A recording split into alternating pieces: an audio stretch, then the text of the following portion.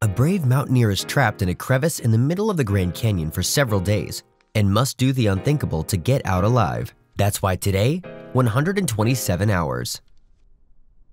Remember that if you like the videos, you can support the channel by liking, subscribing, and activating notifications. It's free and it really helps me to keep growing. Now, let's recap. This is the story of Aron Ralston, an adventurer about to leave on his next trip to the Grand Canyon. So he starts his route in his car while recording himself, saying that he will go alone, accompanied by the night and his favorite music. At one point, he leaves the car parked and we see him start the journey on his bike, which he drives like a real expert. And so he goes through the place, and although he is 4.5 hours away from reaching the area he wants to travel, he increases the speed to get there in less time. Shortly after, he falls on the road but doesn't think much of it, and doesn't hesitate to keep going until he reaches a tree where he secures the bike, because he has to walk the rest of the way. Then he begins to climb the mountains, and soon after he sees two girls that catch his attention, so he decides to approach them and discovers that they are lost. Our adventurer offers to guide them, and we officially meet Christy and Megan, who with some embarrassment and fear for being a stranger, accept his help. They follow the path together as they begin to talk to get to know each other a little better, and when they reach a specific point, he offers them to take a shortcut that will make the journey more fun and exciting. So they enter a rather narrow path, and there we learn that Aron is an engineer, but is dedicated to making these trips. And shortly after, he tells them that everything will be fine just before dropping in the middle of the rocks to the deepest. The girls' first reaction is fear, but they hear Aron fall into the water, and then he starts singing to tell them it's okay. Then they decide to trust him and also drop into the lake inside the cave, making this the happiest moment of the whole movie.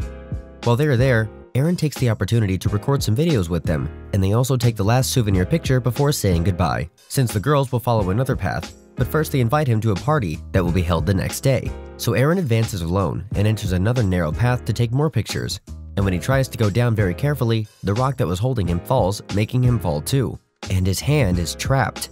Despite this, the guy seems to keep calm, even though we see a big blood stain on the rock. And when he makes the effort to get his hand out of there, he realizes that he is actually trapped, so he starts to get a little desperate. There he tries to kick the huge rock to move it, and also uses his shoulder to push it somehow.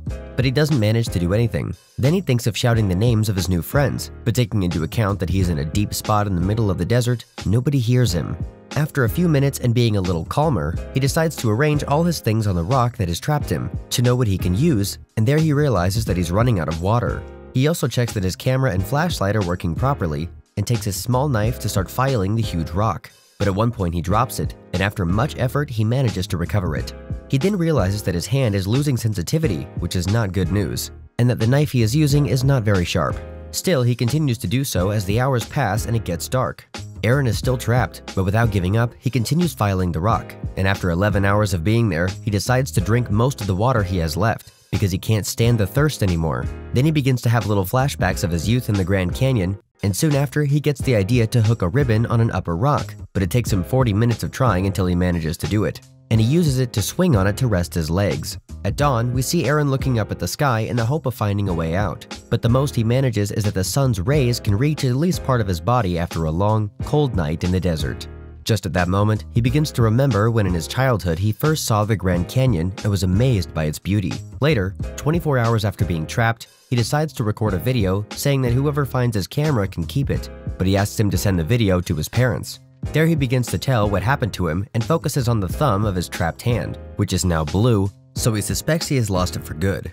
He also says that he has very little food left and only has about 200 milliliters of water, so he has little hope of getting out of there. At that moment, he hears someone's footsteps on the rocks above and starts desperately shouting for help. But this doesn't work, and the truth is that we don't know if what he heard was real. So Aron begins to beg himself not to go crazy in the middle of the solitude of the desert.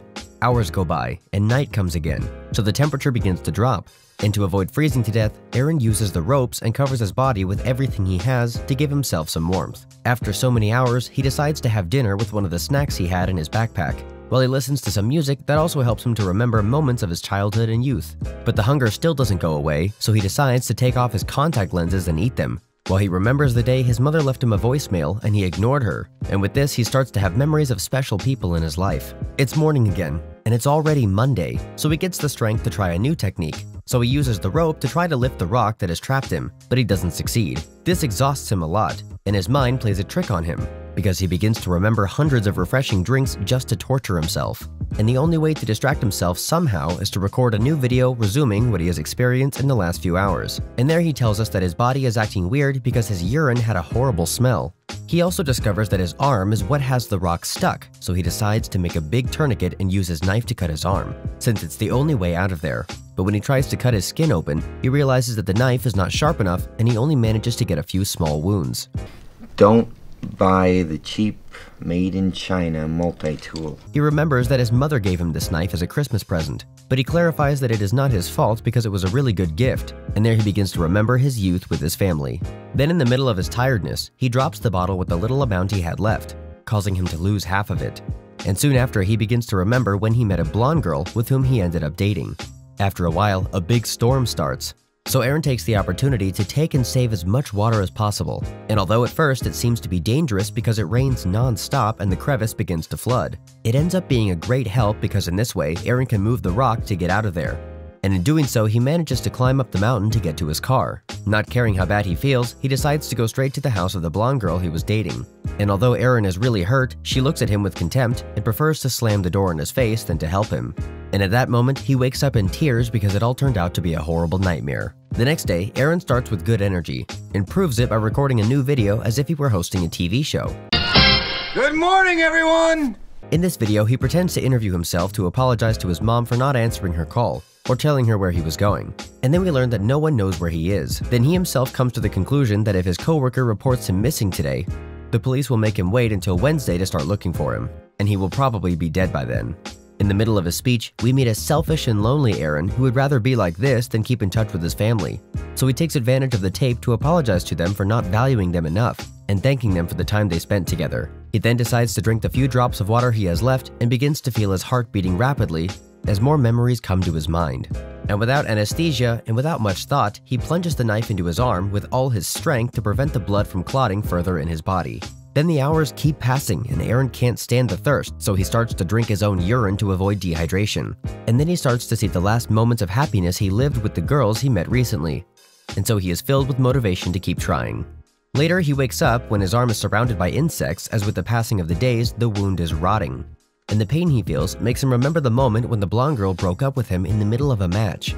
He then decides to record another video saying that time is passing slowly, that his heart is beating very fast and his body heat is dropping rapidly, and he starts having hallucinations with his relatives. He still keeps talking to the camera to tell the girl whose name is Rama that he has been thinking about her a lot.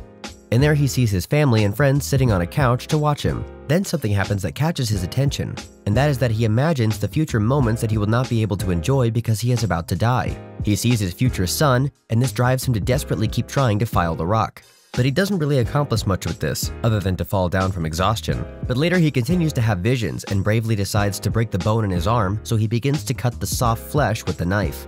And although this seems painful, what really comes next is the most difficult, since with the open wound he has no choice but to cut the nerves one by one, causing indescribable pain in each one of them. In spite of this, he can no longer turn back, and with the motivation of imagining his little son, he goes ahead while begging himself not to faint, and after a few seconds with all his strength, he manages to free himself from the rock. Like us, Aron is in a state of shock, seeing one of his limbs trapped in the rocks while he is freed, and he will have to leave it there in order to survive. He quickly manages a tourniquet with the things he has, and despite the pain, takes all his things, but before he leaves, he takes a picture of the part of his body he will leave in that crevice and says goodbye to that place. Thank you. So he takes his rope and starts to climb out of the cave, and due to the excitement, he screams like never before to get out of the place where he almost died since days ago. From the top, he sees that at the bottom there is natural water, so he makes his best effort to climb down the huge rocks with only one arm. And when he gets there, he jumps into the puddle without caring that the water doesn't look so clean. Then he advances under the sun, looking for the exit in the middle of the huge desert and putting all the strength he has left to survive. But it seems more and more difficult because he is really in his last moments. Suddenly, he sees in the distance the silhouettes of a group of people, so he tries to call their attention with cries for help. And they finally go for him. It is a family who are surprised to see him, but still help him with some water while he tells them what he has lived in recent days. And although they advise him to rest a little, Aron just wants to go ahead to see his family. These people guide him to a rescue group that had been looking for him for days, and soon after we see a helicopter arrive that finally rescues him. Later, we see Aron being interviewed by many journalists, living new experiences and swimming without one of his hands, being seen by his family and friends. In real life, we find out that Aron's premonition came true because he met his wife Jessica 3 years after this, and together they had a son named Leo. And nowadays, Aron continues to climb and explore canyons despite what he experienced, but now he always leaves a note where he stays and the place he will visit. That was 127 hours. Don't forget to comment what movie you would like me to recap. Like, subscribe, and turn on notifications so you don't miss the next video.